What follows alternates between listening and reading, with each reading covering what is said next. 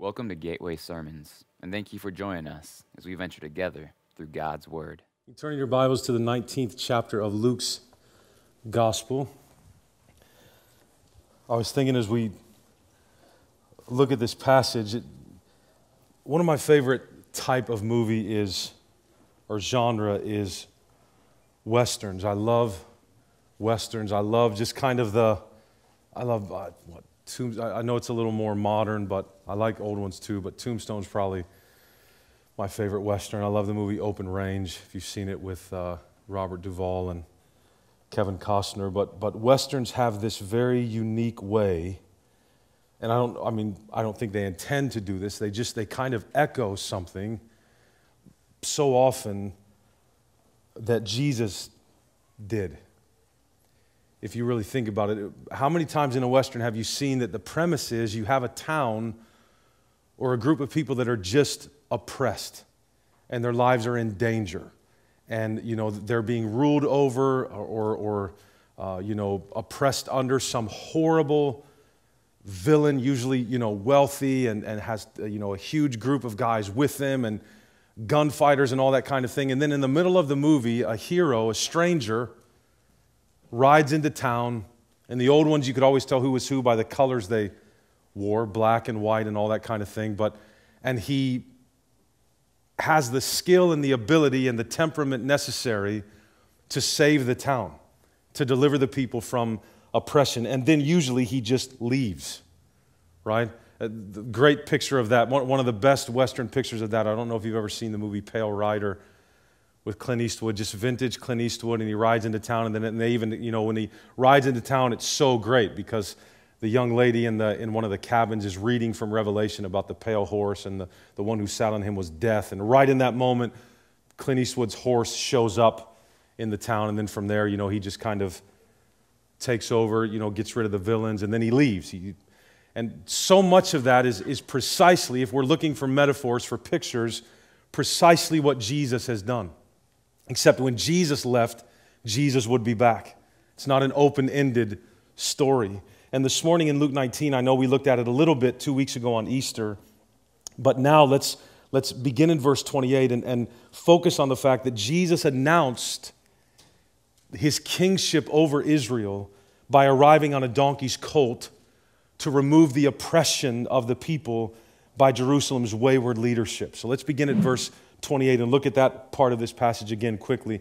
And when he had said these things, this parable of this horrible nobleman, he went on ahead, going up to Jerusalem. When he drew near to Bethphage and Bethany, which is just under 2 miles from Jerusalem at this point, at the mount that is called Olivet. So the road from Jericho, where Jesus was, goes through Bethany. It's on the far side of, I guess, the ridge of the Mount of Olives. It overlooks Jerusalem from the east. And as you would be, if that's where you were, from there, the city, Jerusalem, comes into sight just across the Kidron Valley. He sent 2 of the disciples, saying, "Go into the village in front of you, where on entering you will find a colt tied on which no one has ever yet sat. Untie it and bring it here. If anyone asks you, 'Why are you untying it?' you shall say this, 'The Lord has need of it.'" Now, I don't know, but it almost seems like, because I think each of the Gospels that mention this are careful to mention that little detail. And I wonder if what's happening is Jesus didn't have maybe a prearranged agreement with somebody in that town, and the words, "the Lord has need of it," were almost like the code word to let whatever or whoever that was know that the time had come for him to arrive. This is when he was going to need the donkey. That may be the case, because it's just strange that those details are there. Verse 32, "So those who were sent went away and found it just as he had told them. And as they were untying the colt, the owner said to them, 'Why are you untying the colt?' And they said, 'The Lord has need of it.' And they brought it to Jesus. And throwing their cloaks on the colt, they set Jesus on it. And as he rode along, they spread their cloaks on the road," as you would do for a king. Jesus, what's very interesting here, all through the 4 Gospels and the narrative of the life of Jesus walked everywhere. You never find Jesus riding, at least not in the text, anything until this moment, where he's probably by now about a mile away from the city. So, it's not just happenstance that he's like, for this last mile, I'm going to go ahead and I'm not going to walk anymore. Jesus fully intended to be seen in this moment as fulfilling the Old Testament, the Old Covenant prophecy from Zechariah, that Israel's king one day would come on a colt, on the foal of a donkey, to be specific. Jesus isn't hiding anything here. He's being very blatant and very clear. This is even reminiscent of 1 Kings chapter 1. I don't know if you remember this from verses 32 to 37, where Solomon, in order to show that he is the rightful king, comes in on David's donkey. So Jesus is being very deliberate here as he prepares to enter Jerusalem to say to anybody that's watching and listening, I am that king. This is me. As he was drawing near, verse 37, already on the way down the Mount of Olives, the whole multitude of his disciples began to rejoice and praise God with a loud voice for all the mighty works that they had seen, saying, blessed is the King who comes in the name of the Lord. And I know we often hear that, the same crowd that was praising Jesus one week was yelling, crucify him 1 week later. That's not, according to the text, that's not exactly accurate. This is not the Jerusalem crowd. These are mainly his disciples and some others that had been with him or around him. The crowd here is not the people of Jerusalem. In fact, in the text we find Jesus doesn't actually arrive in the city technically until verse 45. And the reaction of Jerusalem as a whole, when Jesus gets into town as a whole, from the start, was very antagonistic. They were immediately against him, at least from the leadership. And so this crowd loves him. This crowd is all about Jesus, at least in this very moment. They see Zechariah 9:9. They know that text. They see it being fulfilled as they consider all that this Jesus has been doing, and now he's on a donkey's colt, so that their affection for him, their worship of him is very specific and deliberate and clear. They're crying out from Psalm 118 because they think this is the king. Verse 26, blessed is he who comes in the name of the Lord. This is their king. And then what do they say? Peace in heaven and glory in the highest, or Hosanna in the highest. This crowd echoes and affirms, if you remember, what the angels were saying and proclaiming about the birth of Jesus in the beginning of Luke's gospel. So we've gone full circle. Verse 39, and some of the Pharisees in the crowd said to him, teacher, rebuke your disciples. All kinds of rebuking in 18 and 19 going on around Jesus. The Pharisees, for the most part, for the almost whole part, never learned that we know of. And there's a reason probably the Bible is silent on their futures. These men are the precursors of what Jesus is going to experience now in full force in Jerusalem. This is the last time that the Pharisees are mentioned like this, that they're called the Pharisees. Once Jesus actually enters the city, he'll be confronted by those authorities, the main authorities, the highest of them, the religious authorities, that is, in Jerusalem. Verse 40, he answered, I tell you, if these were silent, the very stones would cry out. And which would be a powerful sign of judgment against Jerusalem for her rejection of her king. If the stones were to cry out, Jesus Christ is God's Son. Jesus Christ is God in human flesh. Jesus Christ is David's son. This is the heir. He is the only rightful and eternal heir of David's throne. When God promised in the Old Testament to keep a man on it forever who would rule in righteousness and peace, this is him. This is the one. And that's so obvious, Jesus is saying, that the rocks know it. The rocks don't debate it. They're not uncertain. They're not unclear. So Luke is not only telling us Jesus zeroing in on the unbelief and the uncertainty of the Pharisees, but also of his audience, right, of Theophilus and that group. Again, I don't want to paint them in a negative light. We know from the opening of the gospel that they had uncertainty about whether or not Jesus is the king. And it's so obvious in everything that Jesus said and everything that he did. If you just consider Luke, by the time you get to Luke 19, the rocks know. Like everything knows. Drywall knows that Jesus is the king. Babies certainly know it in Luke. But this is a statement here really about, unfortunately, about the insanity and the tragedy of Israel's rejection of what is so divinely obvious and clear. And while Jesus is about to unleash by far the most powerful demonstration of just precisely how divinely furious he is with this religious leadership in Israel, just before that happens, interestingly enough, in Luke's gospel, we find that anger over unbelief is also characterized by a broken heart.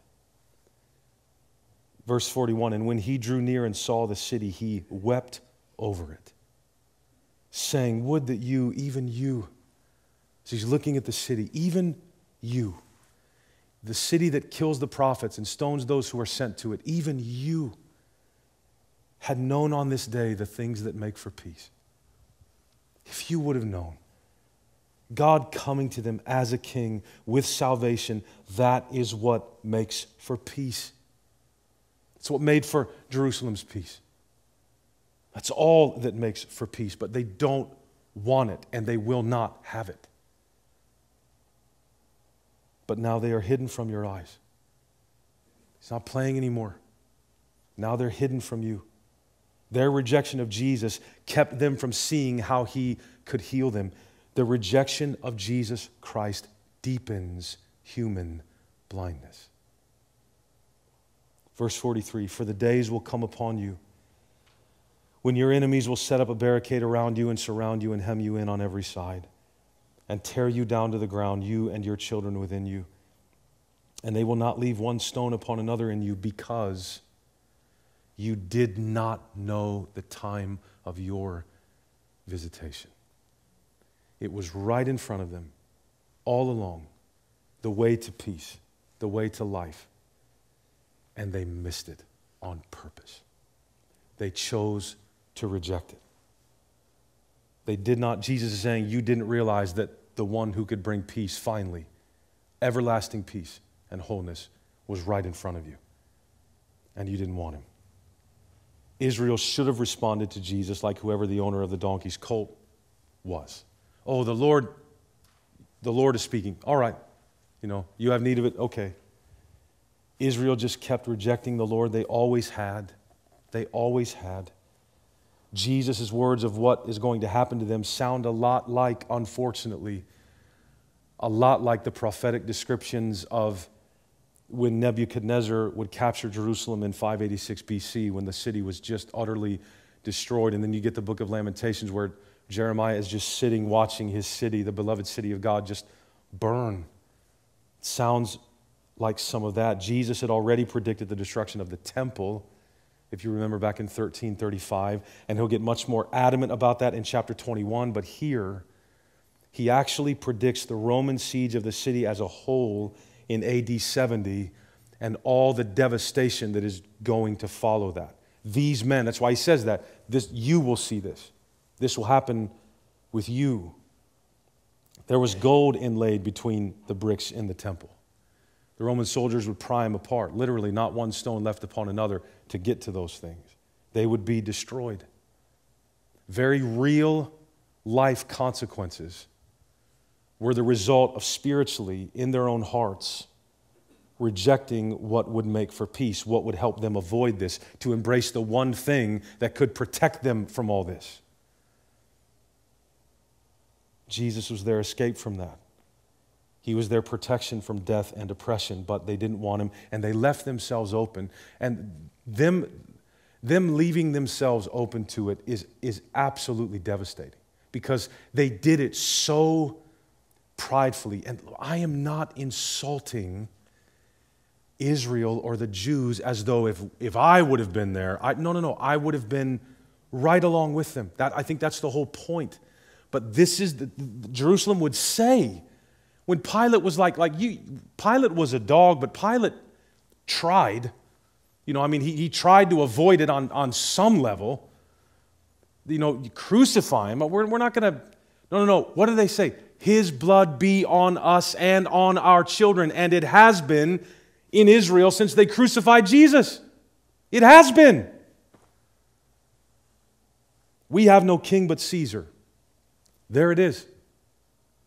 No, we have a king, Thank you very much. We have the great and mighty Caesar. Now, forget that every Caesar in the line of Caesars that reigned when Rome occupied Israel was horrible to them and brutal to them. And that was the reason they had that court, that kangaroo court anyways, because they didn't have the sovereignty of a nation, which they should have if they wanted, but they didn't have that, so they had to go through the Romans in order to carry out their own law. Forget the fact that that was happening while they said this, that they were an oppressed people, a ruled over people. No. Caesar promised us, Caesar has an army, you see.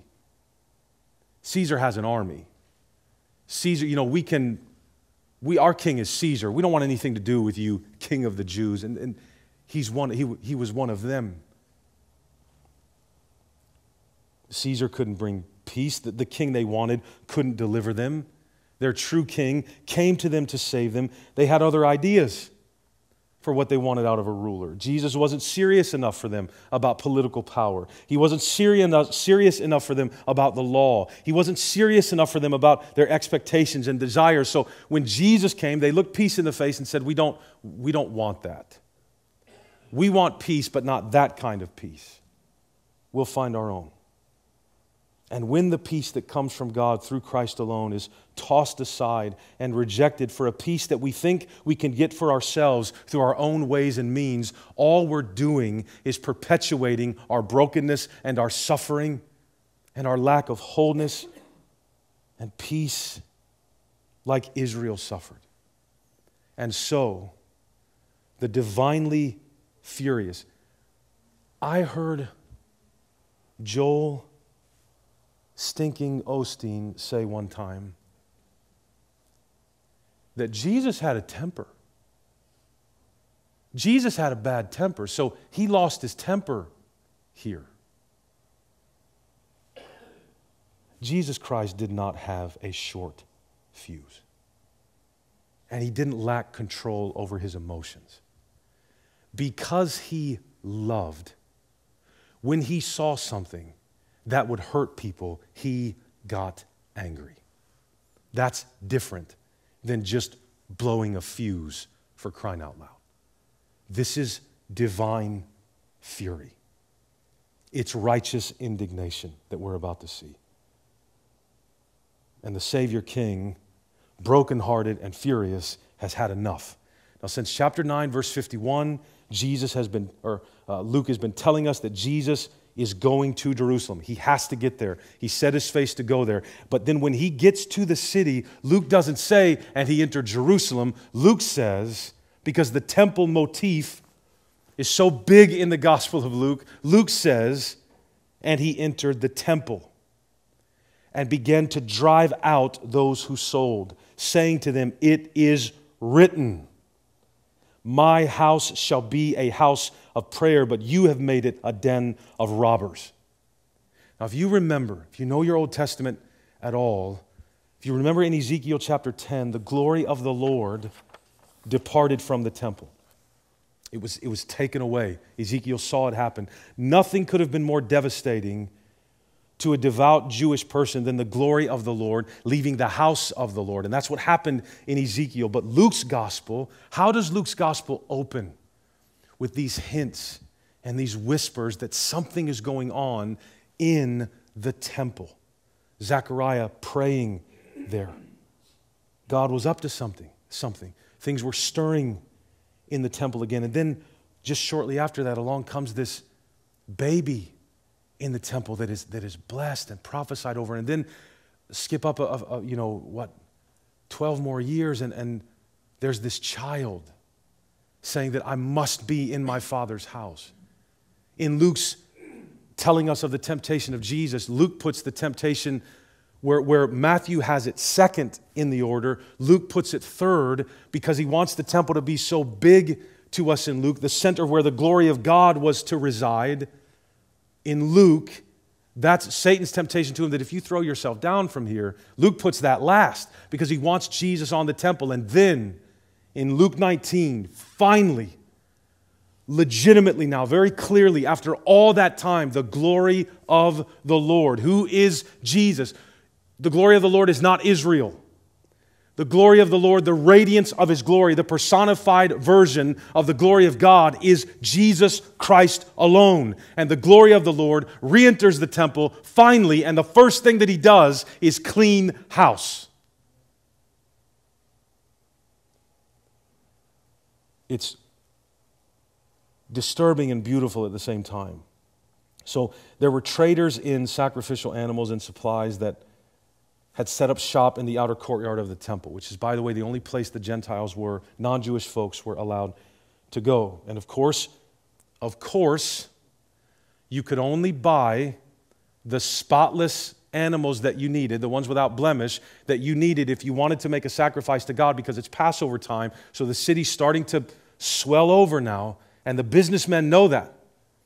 And they know that if you want to get in there and make your offering, you can't do that without a spotless sacrifice. So these guys, they get the right animals, they buy everyone else out, so you can't buy your animal from anybody else, and then they jack up the prices, and so now poor people have to scrape everything they have together just to buy the right amount of turtle doves or a spotless lamb or whatever for their sacrifice. And the religious institution in Israel knew about this, encouraged this. Jesus watches that, and in John's telling of this, I think this moment in John chapter 2, he puts it at the beginning. Jesus stood and watched it, and the text says He made a whip of cords. So He didn't just like walk in there and blow up. He saw it happening, heard like the prophet and judge Samuel did, this bleating of sheep, right? He hears all the commerce and the haggling and all this stuff, and these poor people being taken advantage of, and Gentiles who couldn't get in any way being taken advantage of, and He just starts to nod and seethe and make a whip of cords. And then He goes off. And again, I don't mean that in a disrespectful way. This is not like He snapped. No. God is angry.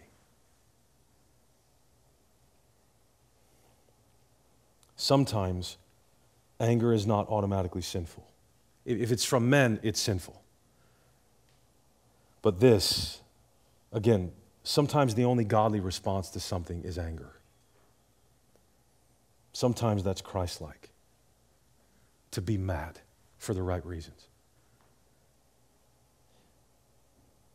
The whole Jewish religion has been infected from the inside by the love of money.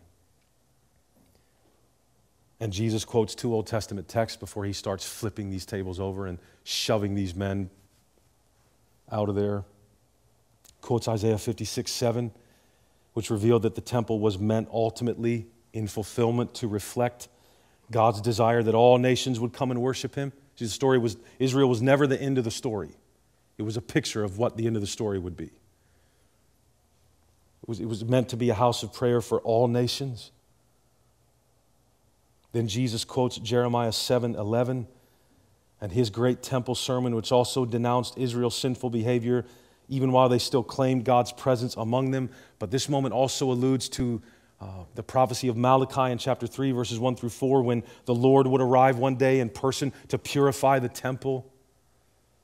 And the day when commerce would be eliminated from the house of the Lord later on in Zechariah 14, the same prophet that prophesied of His coming in Jerusalem on the colt of a donkey, 14:21.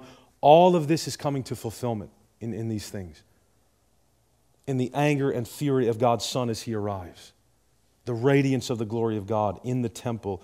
Jesus had come to undo the oppression of self-serving, money-loving, self-righteous leaders in Israel, and in doing so, pronounced that He had come to do it for the world.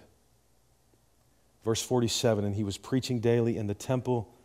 The chief priests and the scribes and the principal men of the people were seeking to destroy Him. All the higher-ups, all the leadership, all the wealthy guys, they wanted to destroy Him. But they did not find anything they could do, for all the people were hanging on His words. So the crowd in the temple courts is going to grow and shift over those next few days because of Passover, and by this time it's going to be largely made up of people that just by percentage are going to have a much more favorable opinion of Jesus the more people you get from the outlying places where He did so much ministry, and they're hanging on His words. That's such a positive image in Luke. First it was Mary at His feet, Martha busy. Mary has chosen the good portion. Martha, be like this. Sit here and hang on my words. And now here, in contrast to the leadership who are not hanging on his words, they want to hang him. And they're going to do much worse to him in just a few more days. They're going to arrest him and crucify him. Jesus Christ, in Luke 19, is throwing down the gauntlet on the Jerusalem authorities and their whole institution. The law was not bad. The law is holy and righteous and good. They had perverted God's system. And as the King of Israel and the Savior of sinners, this is going to get him killed. That's going to get him killed. If there was one thing, immediately speaking, that he did, that it was his attitude towards the Sabbath, what he did on the Sabbath, that was probably the main one. So that only human beings would have the audacity to accuse God of blasphemy. What Simeon predicted in chapter 2, verses 34 and 35 of Luke is now taking place. He will be opposed to the point of death. Many are going to rise because of Jesus, but also, as we're going to read almost literally here in the next chapter, next week, God willing, many will fall underneath him and be crushed by him as he takes his throne. Jerusalem is indecisive at best in Luke's gospel. That's a kind way to describe their attitude towards Jesus. Yes, it's the city of God, but it's also the very symbol on earth highlighted for us in microcosm of the human insanity of rejecting God's Messiah, rejecting Jesus as the King of the world. Again, this is the city. Jerusalem is the city that stones the prophets and kills those who are sent to it. It's Jerusalem that will reject and crucify Jesus. But what Jesus encounters here, or the reason for which Jesus is rejected here, is constant in human history, and it is universal. Do not look down on Jerusalem. They are us. We are them. The rejection of Jesus knows no prejudice. It's a global problem. Every individual in the world has it. And Luke is certainly putting this before Theophilus and the audience to whom he writes, saying, how will you respond to him? Because they're doubting, they're struggling, they're uncertain. Which again, there's no place or time in the history of mankind, of humankind, where it's going to be welcomed or easy to have Jesus be your only king. The four Gospels themselves reveal that Jesus was rejected to the point of crucifixion, of death, amongst a people, the only people in the world that had a Bible. They're the ones that killed him, that believed there was one God and that he had spoken. That's what they believed, and they murdered his word incarnate. And as Jesus approaches Jerusalem, the great city where David once reigned over Israel in its glory days with David and the beginning of Solomon's reign, a small crowd does hail him as king, but the city will reject him. And under the sound of their rejoicing, that's why Jesus is sobbing. He's weeping here. Because what should have been so clear and so obvious that even the rocks know better has been outrightly rejected by the one people on earth who had everything they needed to be ready for it. They're the ones that had the law clearly given to them. They should have known by the time you get to Jesus in history, we are hopeless to follow this thing. Come and save us, please. Have mercy on us. Please, we can't adhere to this. But they think they can, because they mess with it and shift it so they can keep the things they call big and kind of leave, we're going to kind of leave that out. And they didn't get the essence of the purpose of the law, and so they reject him. They don't think they need him. And the message to us this morning is clear. Beloved, do not assume this morning, do not assume that any of us are above rejecting what makes for peace. Don't assume that any of us are above rejecting our only King. Israel is evidence to the world here that we do not know. We cannot see. We cannot identify the things that actually will make for peace. We don't buy it. Jesus is the Prince of Peace. We don't buy it. we believe it, we would say, of course, He's the Prince of Peace. The Bible tells me so. But like we don't, that doesn't become something that affects whether or not I actually have peace in my life so often. We're so corrupted at our core that we always reject the one thing that would give us peace because we've convinced ourselves that we not only know what will bring us peace, we know how to get that peace, which is why, beloved, Jesus Christ in the gospel for you and me always seems a little bit irrelevant when we're suffering. It's just a platitude when we're suffering. Yeah, Jesus is Lord. Yeah, Jesus is my peace. Yeah, it's finished. Yeah, I know that, but I'm not denying the realness of anything we're experiencing when we begin to feel that way. That's not my point. Not dogging on you or me for struggling and for it being real. I'm saying it's just how we generally tend to respond to Christ for us. It's just like, yeah, I mean, I know that, but Jesus is the only maker of true peace. That's true, always. Always. And all that our rejection of that, our disagreement with that, our problem with that, all that's ever done, all that's resulted from it really is war, famine, upheaval, conflict, strain, sorrow, pain, globally, individually in our own lives and in our own families even, in our own schools, our jobs, our relationships. We just will not stop pushing for our own way, for what we believe will bring peace in all those things. We will not stop pushing and clamoring for what amounts to nothing more than at best a fragile peace and a temporary one.